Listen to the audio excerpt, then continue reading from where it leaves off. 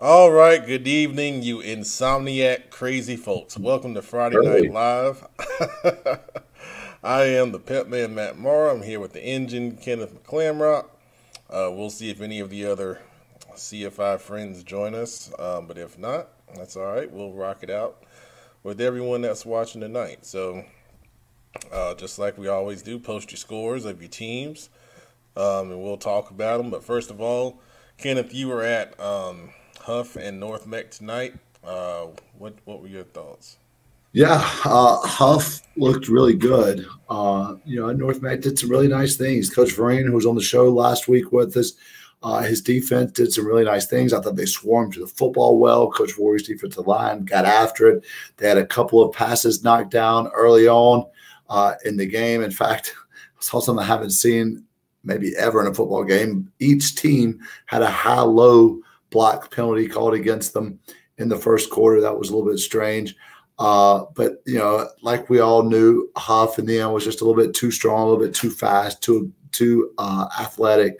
I believe that Huff had two kickoff returns for touchdowns. They also had a punt return for a touchdown. Um, North Mac did not pick up their first down until some point late in the second quarter. So North Mac's defense was backed up on their own goal line for the majority of the night.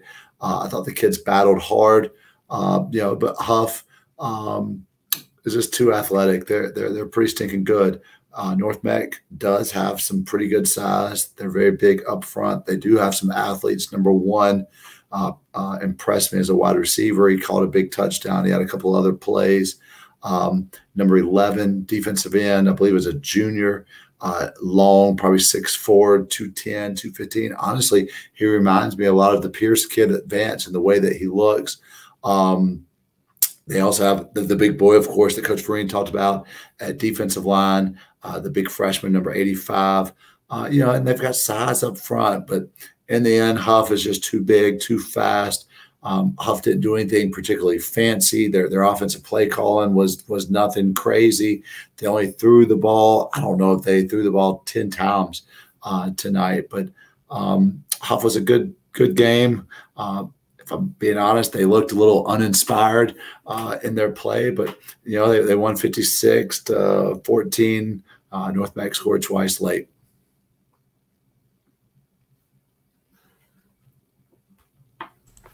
I had to unmute myself. Good gracious.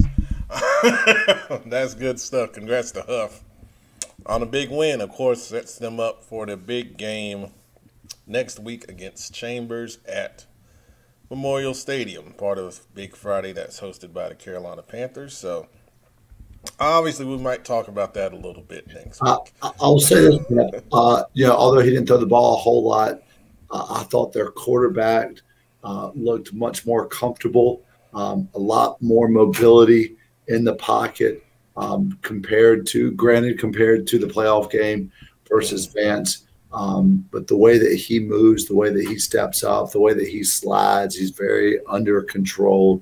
Huff is a good football team. Their DBs are very good, like of course everyone knows, and they've got some kids who can make the plays. The running back is a very physical runner.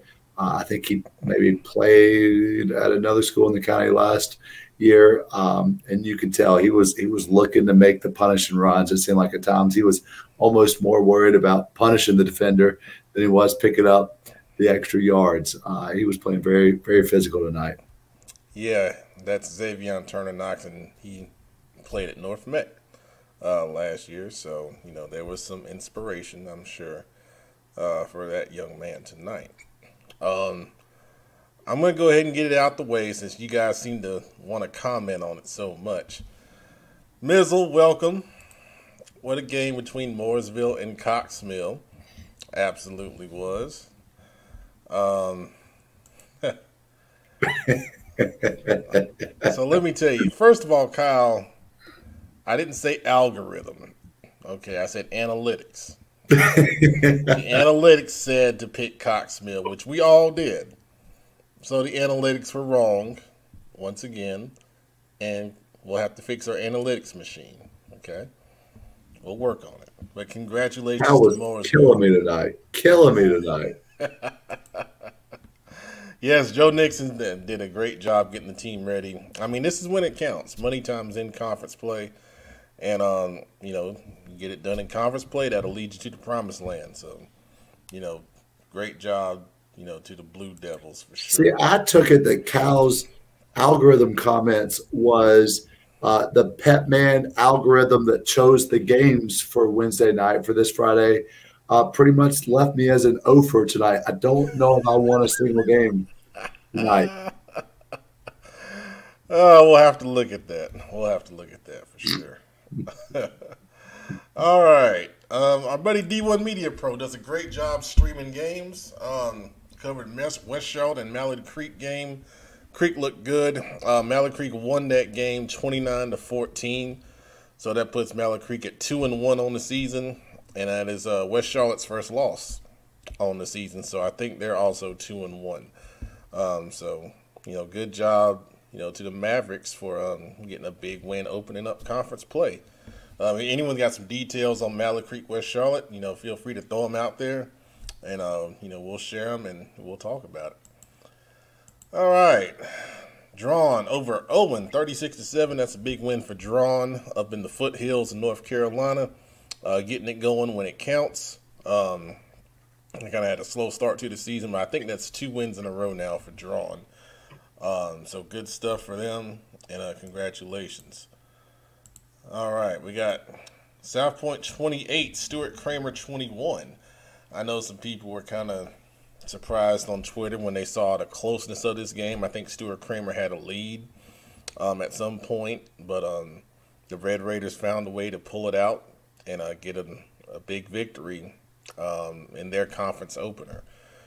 So good stuff. And Stuart Kramer, making some progress. They're going to be a problem if they're playing with South Point like that. So good job on both sides for sure.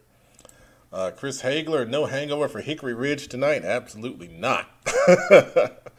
I mean, I was seeing updates where I think Hickory Ridge was up, 36-0 in the first quarter over A.L. Brown? I mean, when was the last time we've seen that? I mean, if ever, throughout A.L. Brown's history. So I think they were ready to play. Being right there with Chambers, and we kind of talked about it on the show. Is it a hangover when you lose a game like that, or does it fire you up the next week? And obviously for Hickory Ridge, it fired them up. And they ended up winning that game 48-14. So big conference opening win for Hickory Ridge, and we'll see where we go from there. Good stuff. So Michelle also mentioning Hickory Ridge over A.L. Brown. She's got it 49-14. So that last name looks familiar. So are you related to Mr. Alex Bentley, the quarterback? Because he's a heck of a player if you are. That's awesome stuff right there. All right. Robbie Jones, Lake Norman 43, Mount Pleasant 18. This was a score that was surprising. I was surprising, to see that kind of margin. Robbie says they were bigger, stronger, faster, 60 players to our 28. So, all those things obviously make a difference. And, it did tonight, in this game for Lake Norman. Kenneth, you had something on that? No, this is not an indictment on Mount Pleasant by any means. Lake Norman is a really good 4A team who do a heck of a job up there.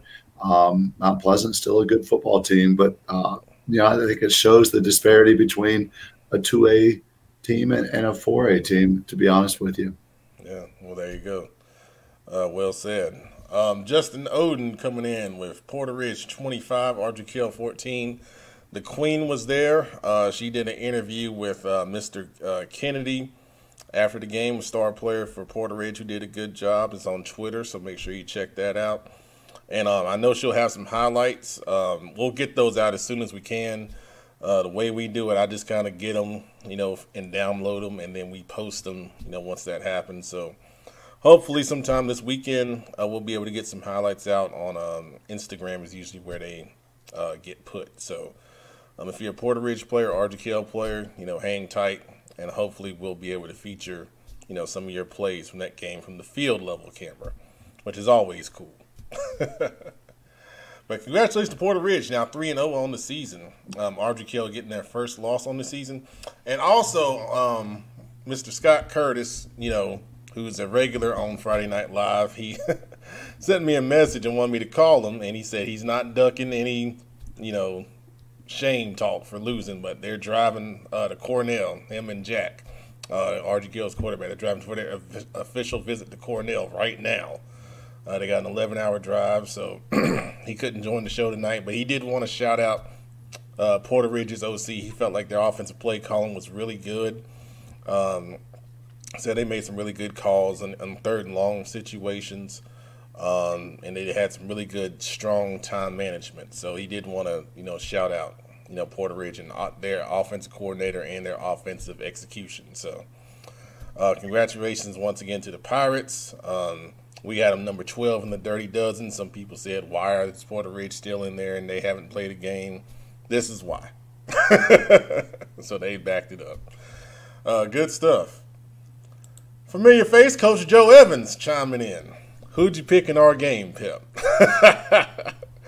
Well, we did not pick Catawba Ridge and South Meck, but South Meck, really showed up strong tonight, and that was my game, so I'll go ahead and break that down.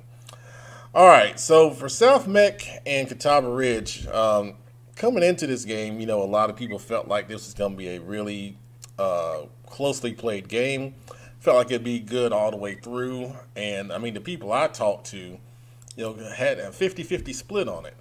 Obviously, the big name, Jaden Davis, the Catawba Ridge quarterback, was somebody that everyone had their eyes on. They were wanting to see him up close. Most people in Charlotte don't get down to Catawba Ridge, so there were some people at South Meck tonight really just wanting to see him and see what all the fuss was about.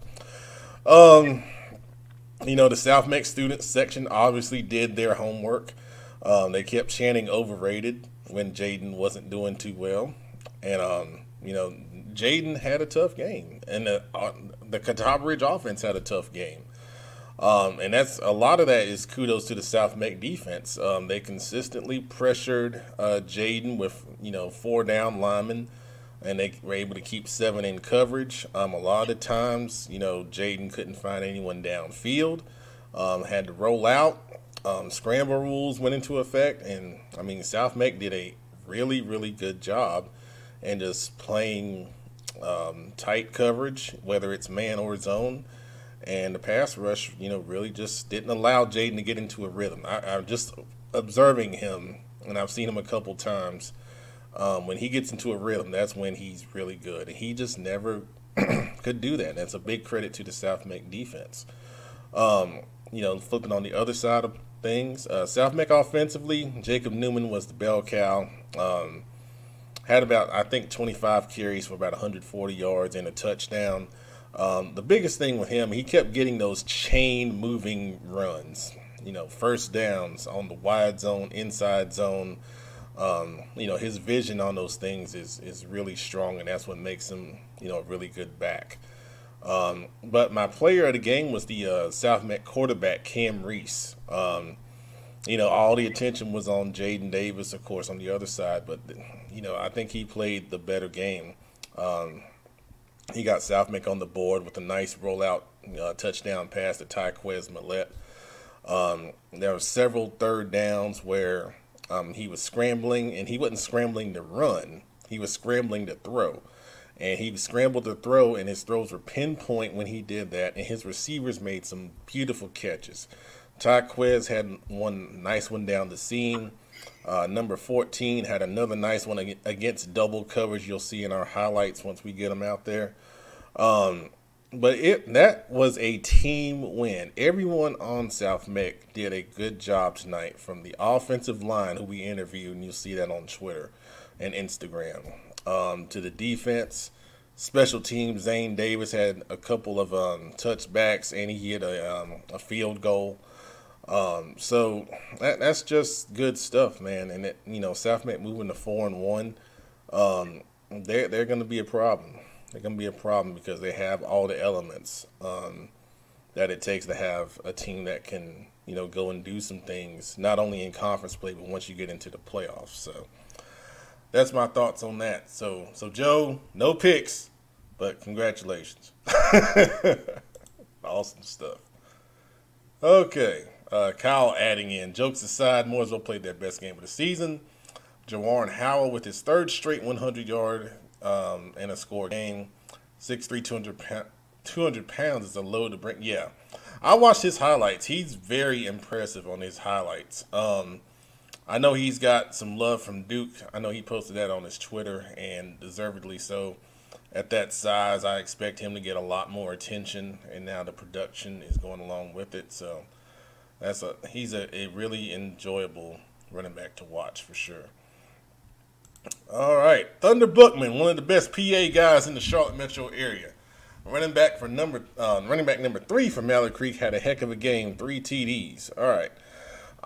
If you tell me who number 3 is, I'll be glad to get his name out there. I don't have a roster in front of me. We can try to pull one up and find out who number 3 is. But, great job once again to Mallard Creek. And we talked about that game a little bit earlier with their win over West Charlotte.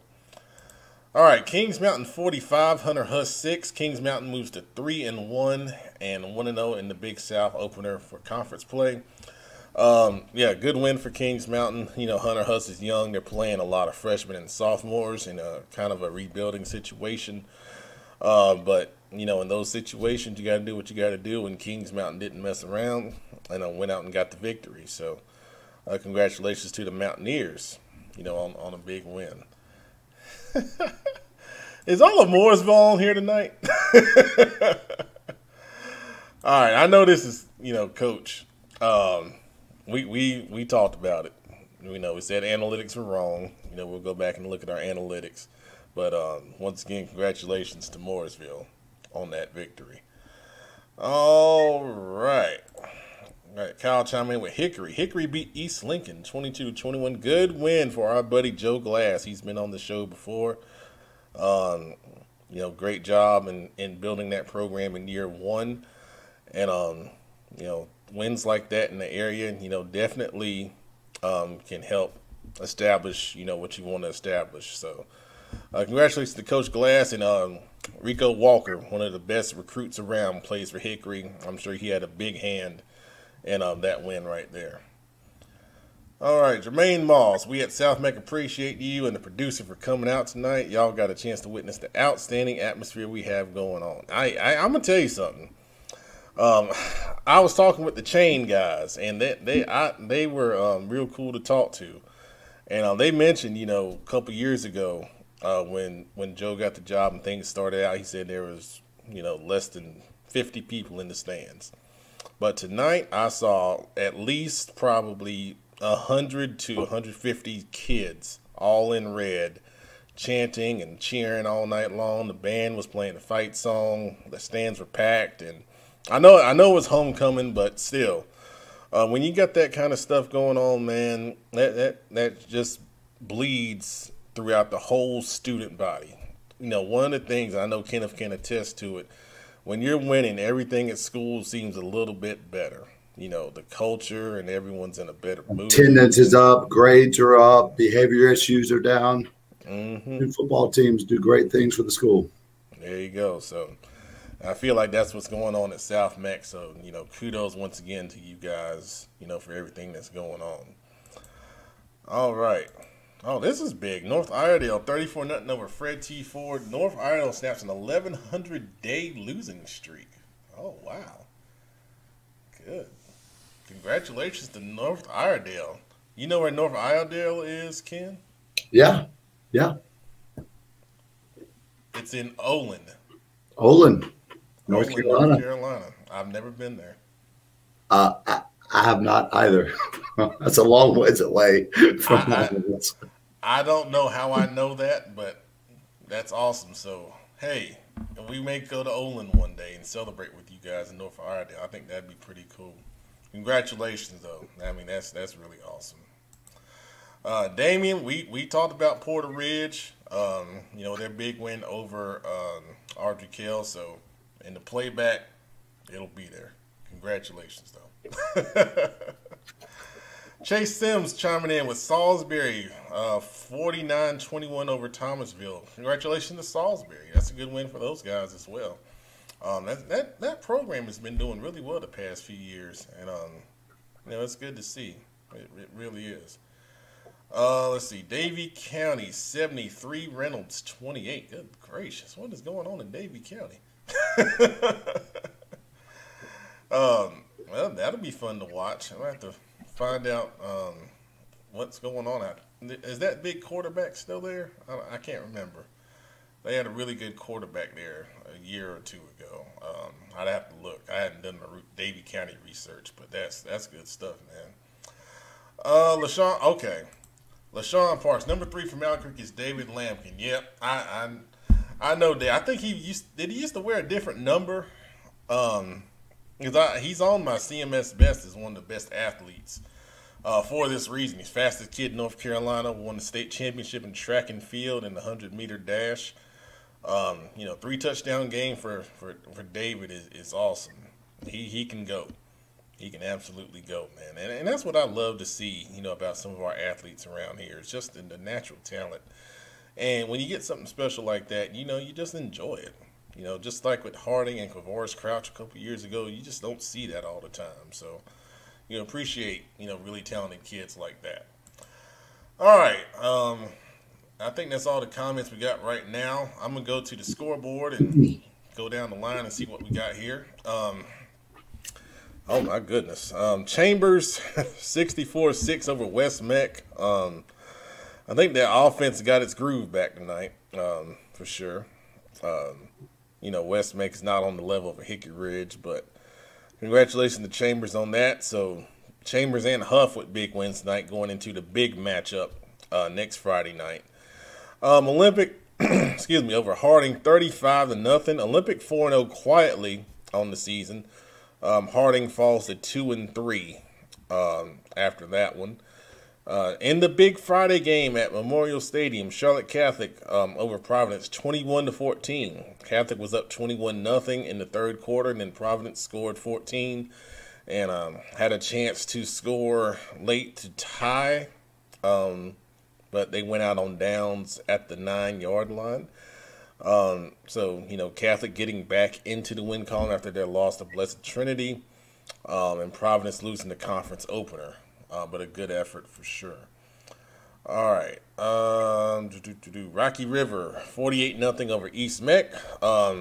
Justin Adams from us was there. It was homecoming for East Meck. He's an East Meck grad, so, you got to support your home schools. He did an interview with the Rocky River DB coach after that game. It's on Twitter, so make sure you go check that out. That's pretty cool. So that's Rocky River's win for their conference opener. Let's see, Big Shelby. Big Shelby won big, 63-21 over Cherryville. So we kind of felt like that was going to go that way.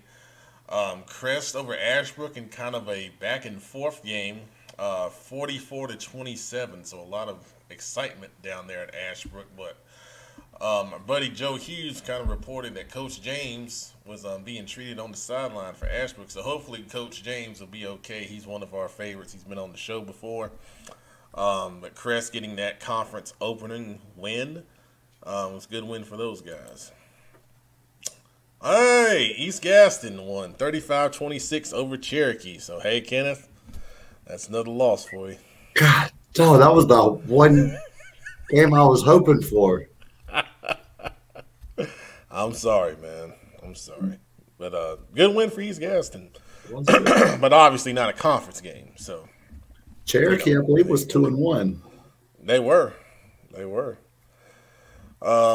Hey, Charlotte Latin remaining undefeated on the season. They're now 4-0, 33-0 over Legion Collegiate. So, they're off to a really good thing going on down there. For sure. That's awesome after the year they had in the spring.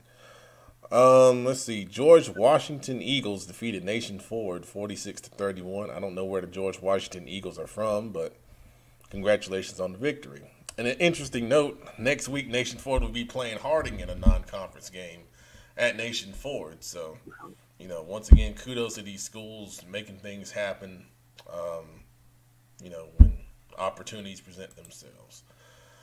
Now this one was a little bit of a surprise, but not too much. Cuthbertson over J.M. Robinson 27-6. J.M. Robinson was in our Dirty Dozen. They were undefeated. We said Cuthbertson, was a dangerous 1-3 team because they had been playing teams tough, and that comes to fruition tonight.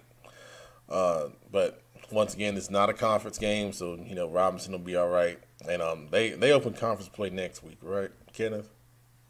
I would imagine so because there were. I would imagine so. Okay, all right, good steal. Monroe big over Sun Valley tonight, 60-21. Good gracious, Monroe getting that offense going. We know they're explosive, and they had it rolling tonight. York with a big regional win over Rock Hill, 17-12. Lake Norman Charter winning over Union Academy, 48-18. And Parkwood came through for you, Kenneth. 22-21 over Piedmont. Wow. Piedmont yeah, go ahead. I was saying Piedmont went for a field goal with 2 seconds to go. Yep. And missed it. It was wide right. Tim Winters from Union County Football was there, and had the good updates on that one. Never all right. Workers. Oh, wow. And I saw this come across a little earlier. South Point over, and this is Rock Hill South Point, over South Florence, 33-27 in triple overtime. Wow. I actually had someone send me a video. They went live when the overtime started, and I want to go back and check that out later on. But South Florence is a very good team in South Carolina. I believe they were ranked number 8 in 4A, and South Point was number 4. So possibly a playoff preview. Don't know, but well-played game. And kudos to South Point for pulling out a big victory. And this was a game that I believe was scheduled at the last minute because of COVID things going on. So once again, kudos for teams playing each other, really good teams playing each other and getting that work in. And it's best for the kids, too, because you never know how many experiences you're going to get, which we've said over and over. Forest Hills win over Montgomery Central, 13-10. Congratulations to Forest Hills on that victory. Burns big over Highland Tech, 72-0. Good gracious. Congratulations to Burns. Carver in the football-only conference defeating Christ the King 32-26 in overtime. So congratulations to Carver for coming down and getting a big win. And Kenneth, you'll like this one. Concord over East Rowan 30-0. Yeah. So yeah. Concord bouncing back strong right there. Concord High School first place in the South Piedmont Conference, baby. There you go. You're tied for first place. But wins in the conference is when it counts, man. Oak Grove over West Stanley, 27-0. Thomas Jefferson over Bessemer City, 42-0. And Concord tied with West Rowan, who beats Carson big, 49-14. Let's see what else we got here. Northwestern and Rock Hill over Greenville, 28-7. Good win with those guys. Lancaster getting on the board with a 28-0 win over the Central Eagles. Good job, Lancaster. Freedom over your former Central Bears Vikings, Kenneth, 42-19. And then we got Northwest Cabarrus over South Rowan, 25-20. So I think we got that one right. So that's another win for us. So did I get it right? Yes, you did. I remember. Which game was it, Pep? I'm sorry. That was. I'm dealing with an idiot online. Okay. Northwest Cabarrus over South Rowan. I got 2. Yeah, there you go. So you can feel a little bit better. Big win for Forest View, 43-20 over North Gaston. Congratulations to the Jaguars winning that conference opener. Fort Mill on the board tonight with a win, 21-13 over Lugoff Elgin in South Carolina. So congrats to the Fort Mill Yellow Jackets on their first win of the season. All right. Then we got any more scores? Here we go. Reagan beat East Forsyth 22-18. Big win for Reagan up in the Triad area. That has to be looked at as a little bit of an upset right there. Reagan is a good team, but East Forsyth was, I think, top 5 in the state in some polls, and a big win for Reagan right there. Let's see. I got you, Joe. Not bad. Big Web on the show. What's up, guys? Good team win tonight. Lee had 6 touchdowns. See the power of CFI and Football Focus Weekly. We go interview your quarterback, Webb, 6 touchdowns. Hey, that's what we do around. Nah, I'm just kidding. Young man is very talented. I love looking at his film, and it's great that he goes out there because he works hard. We did the interview, and he was actually still at the field getting working on an NFL Sunday. I mean, I didn't do that. Maybe that's why we were terrible. But great job. Great job. He's got his stats right here. 8 of 10 for 250 and 5 T. Good gracious. Who did they play? They played Cherryville. Terrible. Yeah, them, yeah. True story, Pat. When I was growing up, my dad had a friend from Turville, right? We had a little pool out in the backyard, and they were outside doing whatever they were doing. And about 9 o'clock, it's nighttime. My little sister goes out and gets something she left a towel or something. About 30 seconds later, this guy from Turville goes out there, and there was a coiled up copperhead. I mean, coiled up, head ready to strike. And this Turville guy picked it up by the tail, and he goes, well, he starts off by saying, y'all know I'm half Cherokee, right? Picks this copperhead up by the tail and starts twirling it over his head like Petey Pablo. And he's yelling, yee! Next thing I know, he slung that joker into the woods. And honest to God, true story, the next morning that snake was still dangling from this tree branch when I got up. True story. Terrible. Always earn my respect because of that man right there. With that being said, we're going to wish you a good night. Thanks for watching Friday Night Live. Make sure you check out Between the Lines next Tuesday night, Football Focus Weekly Wednesday night, and every Friday night after the games for Friday Night Live. For the Engine and the Professor, Kenneth McClamrock, I'm the Pet Man, Matt Morrow. Thank you for watching. Not going to Cherryville.